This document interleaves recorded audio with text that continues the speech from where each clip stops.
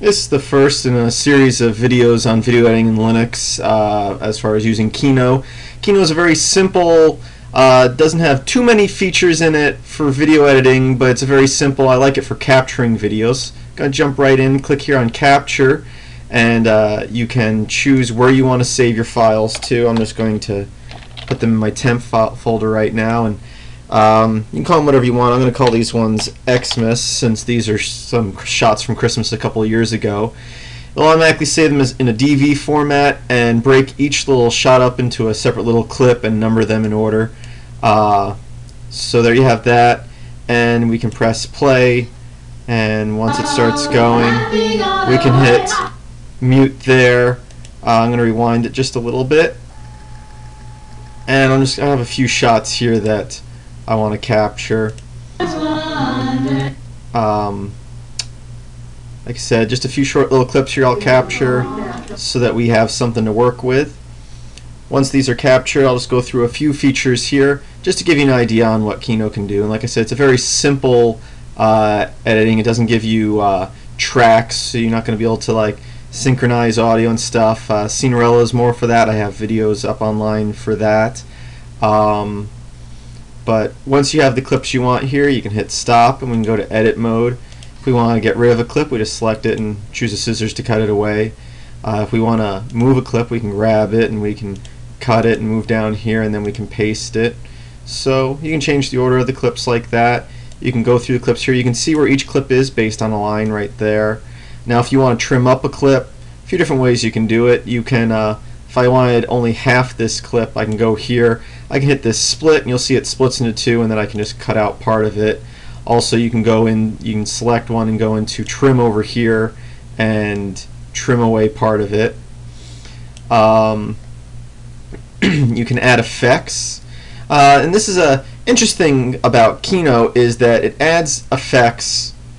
On most programs you add effects, and then when you render the full video it adds the effects. Here it actually renders them at that time, which is great because it saves time in the end when you go to render, but can make undoing effects a pain in the butt. But you have a series of different little effects you can add here. You reverse the video, the coloring of the video. Titler, this is one nice thing about Kino is the titler. You can put titles in there, and you can center it, and you can move the positioning around and actually animate where it is going to be moving to and from. But none of these take effect until you click the little render here.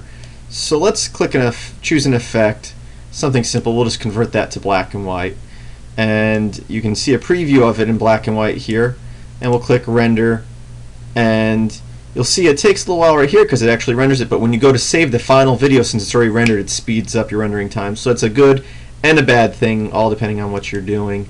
You can change the speed here if you want it to be twice as fast. You just set it to 2 there. Make sure you check it so it renders it, and then you can click render, and now that video clip will be played at twice the speed when you so that's how you add effects. You also have choices for audio effects. Now if you want, let's say we want this video here, the last clip, to fade out.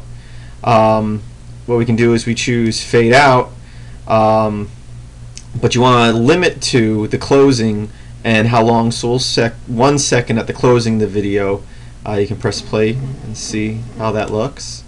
Render it, and now it added a little extra clip there, and that's the fade out at the end of the video.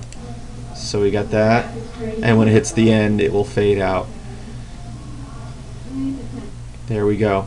Now also what's real nice about Kino is it gives you a lot of options as far as exporting. If you go to other, you have all these different formats that you can choose from that are presets.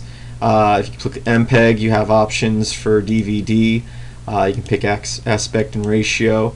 You know, also export the audio from video. You can export them as a series of JPEG files, or as I always suggest while you're still working on the video, DV. If you do that, since Kino only works with DV files, if you try to import any other format, it will try to convert them to DV before you start editing.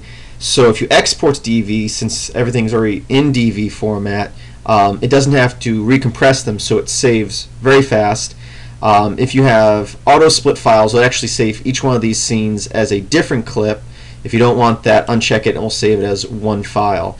It will save it to wherever you have set here, so we can come in here and choose temp, and we'll call it Xmas 1000 with 2 S's, I don't know why. And now if we hit export, you'll see it locks the audio. Whoop, it's already saved. As I said, it doesn't have to do any recompressing since everything's in DV format. And then we can go to that folder and you'll see that file.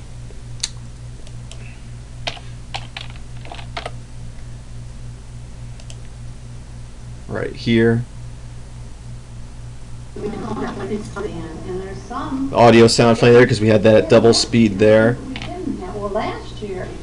So you can also remove the audio in Kino. Mainly I use Kino for capturing, and it's really good for subtitles. Other than that, it's not very useful, but for just a beginner user, it's so simple just to trim and clip stuff. If you just don't want to get too much into video and you just want to do simple stuff, it might be the program for you. And like I said, it's also really good for converting to different files types. So that's Kino. I hope you enjoyed this little tutorial. Hope to bring more to you in the future. Filmsbychris.com if you'd like to see more videos and tutorials.